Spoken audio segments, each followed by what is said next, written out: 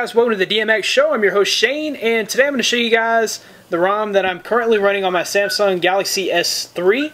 This is the only ROM that is available. It is the stock ROM that has been stripped. So as you can see, as I go through all my screens, pretty much all of TouchWiz has been stripped from this. A lot of applications that are not necessary have been stripped. If you go through the applications, you see there's basically nothing there. Not a whole lot has been done as far as customization. Well, actually nothing has been done other than the addition of a new boot animation, which was added. This ROM is by Invisiblek. You can head to the link in the description to download the ROM.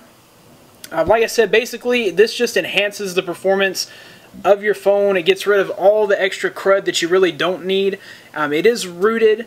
There are two methods of installing this. You can install it through Odin the same way that we installed the root for our phone. That would be the same way that you can install this, or you can install it via Clockworkmod Recovery. So if you follow my root guide, you probably already have Clockworkmod Recovery on your phone. So to install this, you can power your phone off. And we'll just quickly run through the install guide.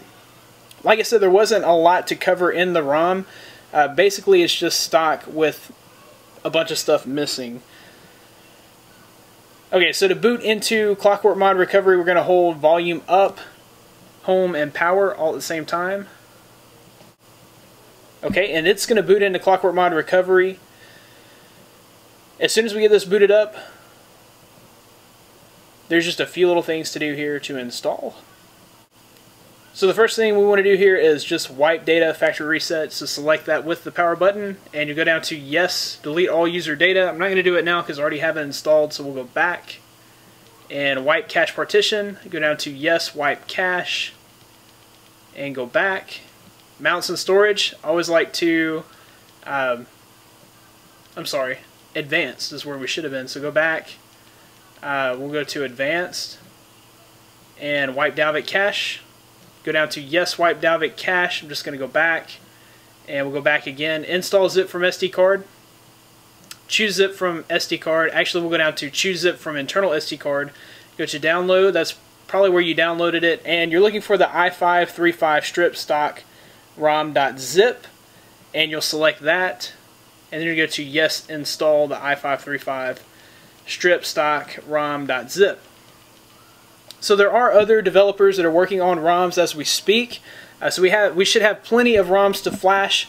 This can serve as a good installation guide if you're not familiar with root, if you're not familiar with installing ROMs on your phone. This would be a good guide, and you can pretty much follow the same instructions on all ROM installations for your Samsung Galaxy S3, unless the developer has included other instructions. Pretty much that's how you install a ROM. So from there, once that's all finished, you're just going to reboot the system, and you will boot into your newly flashed ROM. So guys, I appreciate you watching. You check me out at droidmodderx.com for the latest in Android and technology news. Be sure to follow me on Twitter at droidmodderx. If you like this video and you want to see more on the Samsung Galaxy S3 and other phones, be sure to subscribe right there. If you like this video, please give it a big thumbs up. It helps me out more than you know. Also, leave your comments below.